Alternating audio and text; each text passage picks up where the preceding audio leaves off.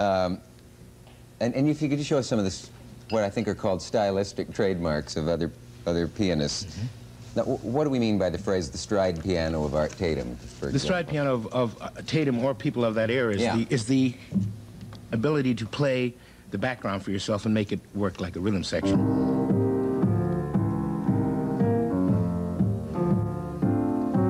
As opposed to when you play with the rhythm section, mm-hmm. where you would just hold a chord usually, or punctuate with a chord and play. Because the drummer is playing and the bass player is playing. So this way you go. Yeah.